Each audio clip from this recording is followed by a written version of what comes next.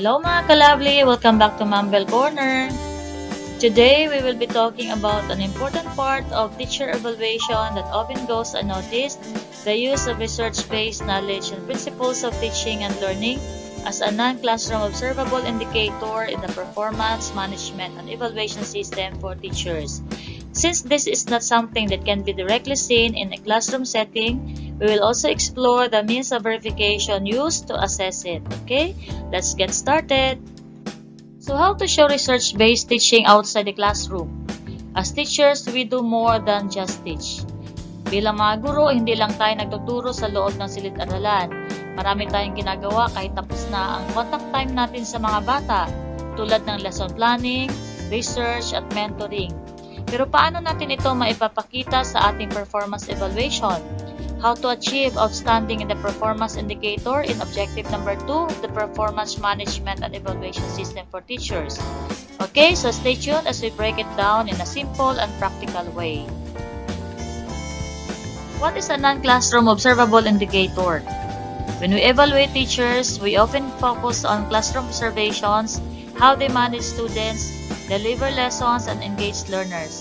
But not everything a teacher does is visible in the classroom.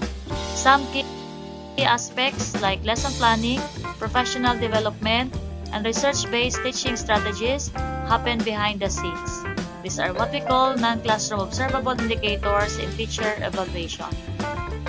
One essential non-classroom observable indicator is a teacher's use of research-based knowledge and principles of teaching and learning. This means that teachers should continuously update their teaching methods based on educational research, learning theories, and best practices. Some examples include using differentiated instruction to meet diverse students' needs, applying Bloom's taxonomy to develop higher-order thinking skills, and implementing evidence-based classroom management strategies. According to the performance indicator, to achieve 5 or outstanding, it says integrated at a strategic level, relevant and innovative, research-based knowledge and principles with clear rationale and reflection of its significant value to the teaching and learning process. So since we cannot always observe these practices directly, how do we verify them? So we have here some of the MOVs or means of verification for this indicator. Number 1 is the lesson plans and instructional materials. So the teachers submit detailed lesson plans that show research-based strategies, like for example, DLL or daily lesson log incorporating differentiated instructions. So another MOV is the professional development records, attending training, workshops, or courses on new teaching strategies. So you can present your certificate for this one. And we also have action research and reflection papers. Conducting research or writing reflections on teaching improvements can also be used as MOV for this indicator. We also have student performance and feedback, using assessments and student feedback to measure effectiveness. And lastly, collaborative learning and sharing, so participating in teacher learning communities, mentoring, and sharing best practices can also be used as the means of verification for this indicator.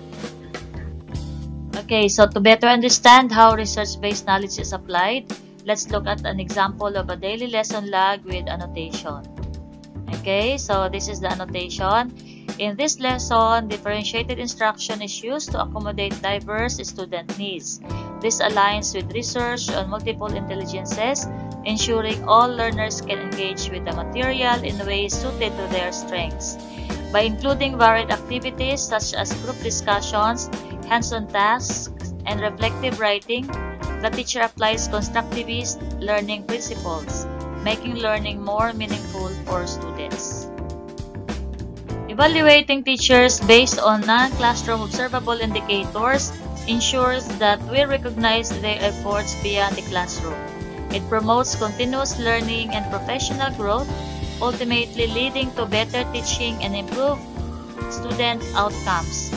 Great teaching isn't just about what happens in the classroom, it's also about preparation, research, and lifelong learning. Now, what are your thoughts on using research-based teaching as a performance indicator? Please drop your insights in the comment section below, okay? I'd love to hear from you. And that wraps up today's discussion on research-based teaching as a non-classroom observable indicator in teacher performance evaluation. Remember, great teaching starts long before the classroom. By applying research-based strategies, teachers ensure that learning is more effective, engaging, and meaningful for students. If you found this video helpful, don't forget to like, subscribe, and hit the notification bell to stay updated with our future content.